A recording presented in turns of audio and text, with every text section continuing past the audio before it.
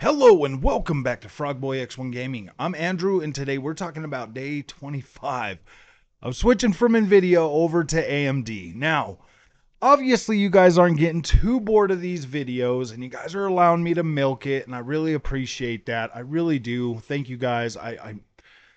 If it wasn't for you and if it wasn't for these videos doing so well this month for the 7900 XT, I dude, I would have never went and bought that LG TV. This 7900 XT has given me the let's let's say it's given me the what's it called? The confidence to invest in that LG TV. I was going to do a monitor, but it gave me the confidence to go ahead and pick this 42-inch TV up so that I could play on the 4K TV now with that. A lot of people in the comment or in the community have been telling me to get an LG for a long time, and dude, I gotta thank you guys, man, because this TV is absolutely a premium experience from the moment you turn it on. Everything I've played on it and played around with, it is absolutely incredible. Like I am grateful that you guys kept telling me and telling me and telling me to get it. It is incredible. It is a premium product and it stands above the rest in terms of just 100% feeling like a premium experience. Now I didn't buy it at launch, so I don't know if there was bugs or firmware updates or something along the line, but this is such this TV it's absolutely incredible. And whew, man. So one of the things I want to talk about today in day 25 is the absolute freaking beautifulness of playing these games with HDR on this AMD card. Having the ability to adjust my color scale and everything else from that card and having a look as in freaking incredible as it does on that new OLED. Ooh, so I picked up Resident Evil 2 or Resident Evil 4 today. You guys will be getting a video for that. You guys have probably already got the video for that. I'm actually recording this well after making that video.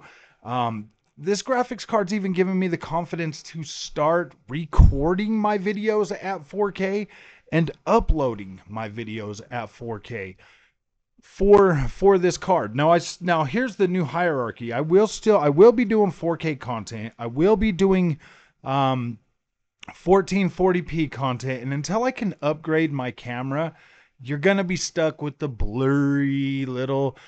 This camera was supposed to be 4K. It was supposed to be 4K. It was supposed to do 60 frames a second, all of that nonsense. But for some reason, I cannot figure out for the life of me how to get it to work and record at 4K. Like I can't figure it out. I get into the Logitech settings and I play with those, and then I go into Streamlabs or Screen Recorder, and all of them like pretty much cap me at 1080p. So I don't know what it is.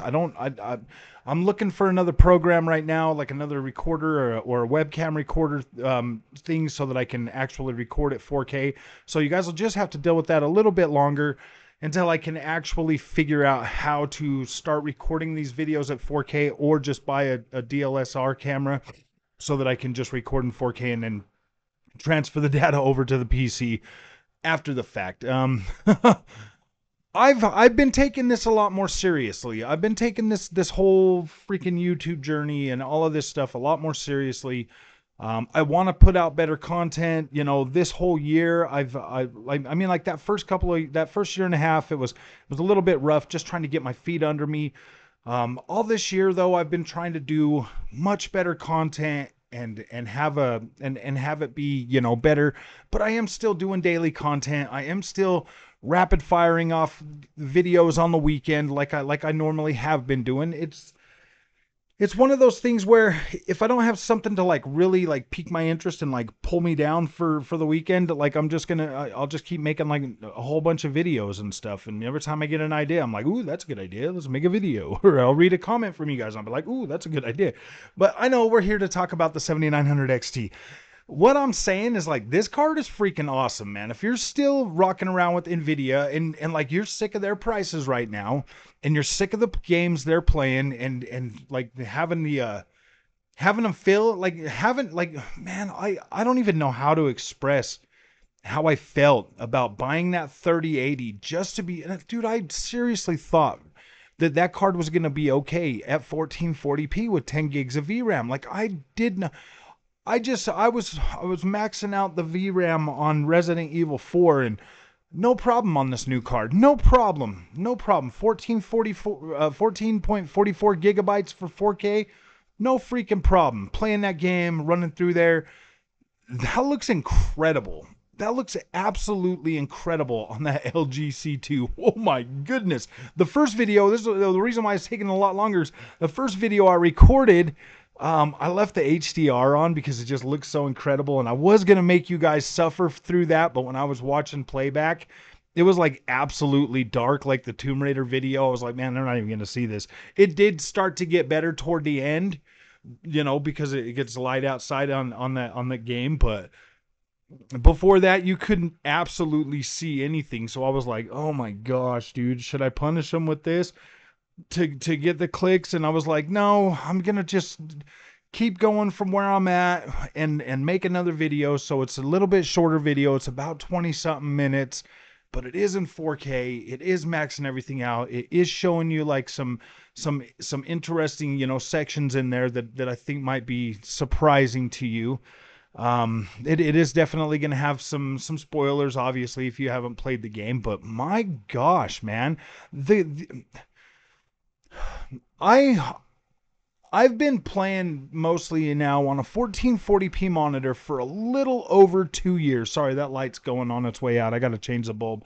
This I've been playing on this 1440p monitor now for almost 2 years. I bought it for the Series S. Like I literally bought a 1440p monitor so I could have it for the Series S. And then I bought the PC and I plugged it into the monitor and I was like, "Oh my gosh, this is actually pretty interesting." So I've been playing on this monitor now for almost 2 years, and my TV's so my other TV's so big, and like having it over here and like having it hooked to the PC and all of that stuff on the sim racing equipment. And like when I first started out, obviously my 3060 Ti wasn't going to really push the TV. I tried multiple games at 4K, and I just kept coming back to the same thing, that yeah, the sim racing games look incredible on it, but everything else is like hit or miss. Um, so I was starting to lose faith in 4K. Thankfully, this LG C2 has restored my faith along with the 7900 XT. And it's just like those two right there are starting to make the experience even better. Like I'm like, oh my gosh, dude, am I starting to fall back in love with 4K again? Oh, heaven help us if I do, man. Heaven help us. Heaven help us, man. I'm FOMO Froggy and I'll keep buying stupid stuff because that's what I do. No, I'm really trying to calm myself down and not really. It's like I get these ideas like, man, I want to try this. And it's not anything bad, guys. Like it's really not anything bad. It's like I get this idea, like I was mad. You know, there was a lot of factors with the whole switching from Nvidia over to AMD. Those stupid new plugs catching 4090s on fire. I was like, man, I don't even want to deal with that. I don't even want to deal with that right now. The needing three 8-pin power supply plugs for that 4080. I was like, man, my PC only has two in there right now, and I wasn't planning on upgrading. Uh, the fact that I just bought that 3080 and it just wasn't like it wasn't holding up, it wasn't doing good. And then when the 4080 came out and it only had 16 gigs of VRAM, I was like, man, this is a joke. This is an absolute freaking joke. I want to be able to play these games at 4K, blah blah blah. So I mean, there was just, it was starting to pile up on the Nvidia side, and the price of the freaking card. That's all right. Here's the thing, man. Like the $1,200 thing, or the $1,500 for the graphics card. That's never really been the problem. I mean, obviously, I spent that much on a freaking sim racing setup in a PSVR 2. It's never been a question about the money for that. It's a question, it's more of a thing, like this here's always kind of been my ethos and my thing. It's like, is this company respecting my investment in their ecosystem? After spending almost $7,000 buying Nvidia products, at the lower end, and just kind of seeing how they kneecap you at every freaking turn as you're working your way up the Nvidia stack.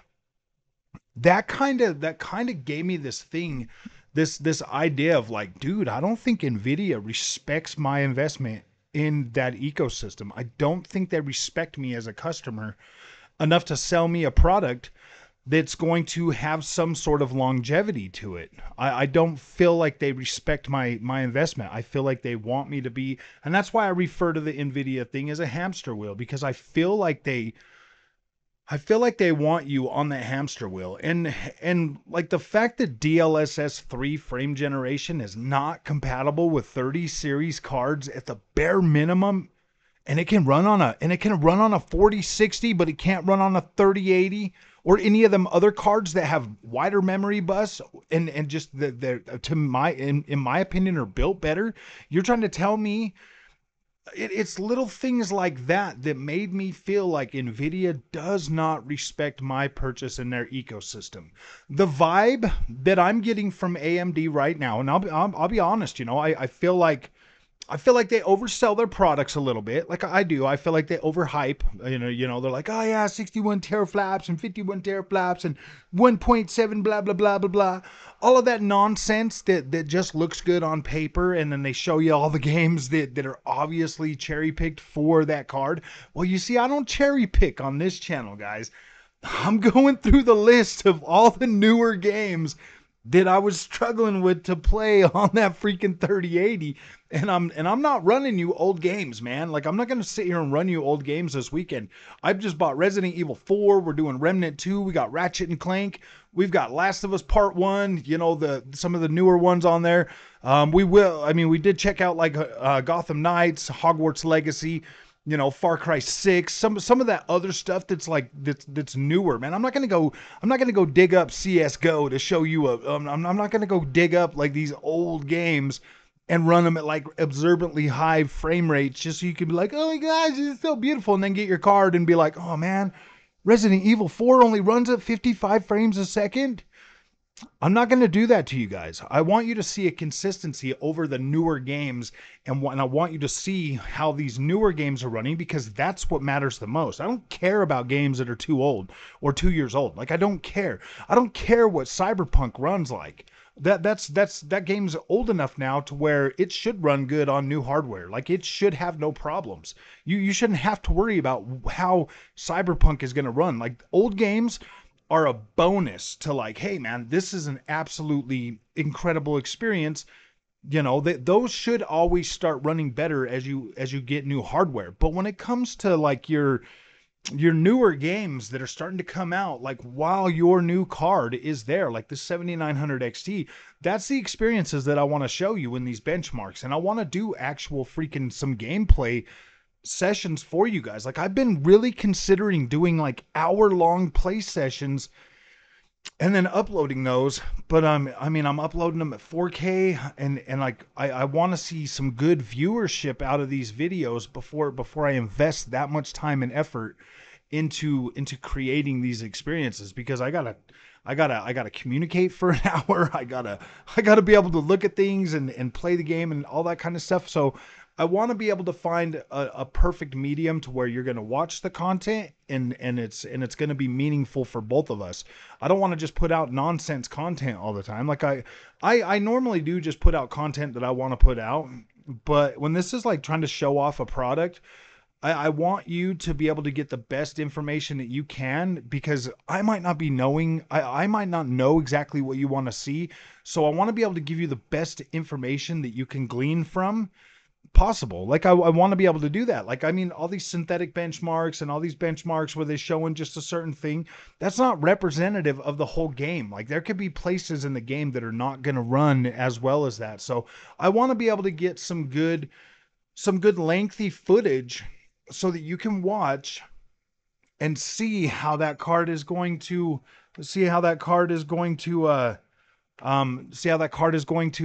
work out for you. Hold on a minute. I gotta.